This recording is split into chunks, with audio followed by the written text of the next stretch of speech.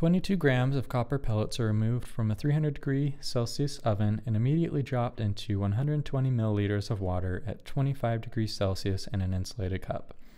What will the new temperature be? So let's make a list since they gave us a whole lot of information. So we know that there are the mass, we'll say mass as Cu for copper, is 22 grams, which is equal to 0.022 kilograms.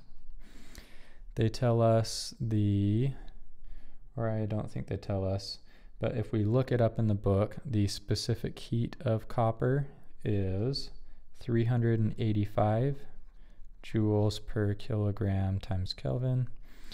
And then the temperature initially is 300 degrees Celsius for them. And then we want to know what the final temperature is going to be for the water. So we're going to assume in this question that they reach equilibrium.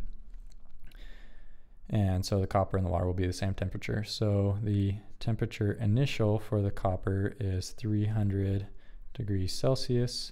Adding 273 to that, we get 573 Kelvin. Okay, I think that's it for the copper, so let's do the water real quick. They tell us the mass of the water is, or they only tell us the volume, 120 milliliters, but we know that 1 milliliter is essentially equal to 1 gram. So we have 120 grams of water in this case, which is 0.12 kilograms. They tell us the initial temperature, or let's do specific heat first, specific heat of water. That is 4190 joules per kilogram times K. And then they tell us now's the initial temperature of water. Water is 25 degrees Celsius, which is 298 Kelvin. All right, so thinking about this question, we know that energy is going to be conserved. So whatever energy we start out with, we have to end up with. So in other words, what we're saying is we could find Q for copper, and we could find Q for water, and whatever value we get for that has to equal the final Q for copper and the final Q for water. So let's write that out. So we have Q initial for copper plus whatever the Q initial is for water has to equal Q final for, I had water on both those. This is copper over here. Oh no, that looks like a W, but it's Cu.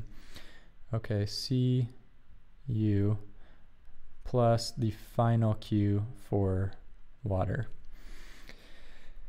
So since we're talking about temperature changes for both of these, it's both going to be MCAT. So we'll have MC delta T for copper plus MC delta T for water is going to equal MC delta T for copper and MC delta T for water. But we talked about how the final temperature, or I put delta on all these, it's delta, but I need to go ahead and change that. So now we won't have delta on all these. This will be mass times C times the initial temperature of copper, mass times C, the initial temperature of water equals mass times C times the final temperature of water, and MC times the final temperature of water. Okay, there we go. Now, whenever we, now we can solve for the final temperature. So since what I was saying there, the final temperature is going to be the same for everything, now we can factor out the final temperature. So we'll have MC times the initial temperature of copper plus MC times the initial temperature of water is going to equal MC of water, copper plus MC of water, and that is all going to equal the final temperature because it's the same. So now we can divide both sides by MC for both copper and water. So we'll have MC T initial copper plus MC T initial water divided by MC copper plus MC of water. And that will all equal the final temperature. Let's scroll down again and plug in all of our values. So the mass of the water we know is 0.022 kilograms. Okay, so we have the mass of copper, which we said was 0.022 or just 22? 0.22 at 573. 0.22 kilograms times the specific heat, which was 385 joules per kilogram Kelvin, times 573, 573 Kelvin. Okay, now we're going to add the MCAT of water. We said the water was 0.012 kilograms, and the specific heat is 4190.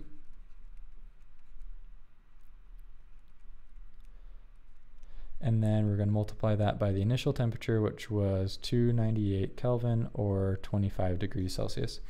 Okay, now we're going to divide all of this by the mass of the copper, which was 0.22 times its specific heat, 385 joules per kg. And then we're going to add the mass of the water was 0.012 kilograms times its specific heat of 4190 joules per kilogram times Kelvin. All right, and all that is equal to the final temperature of the copper and the water since they reach equilibrium. So when plugging that in, T final is now equal to 302.56 Kelvin, but we want it in degrees Celsius, so we minus 273, and we get 29.56 degrees Celsius or 30 degrees Celsius.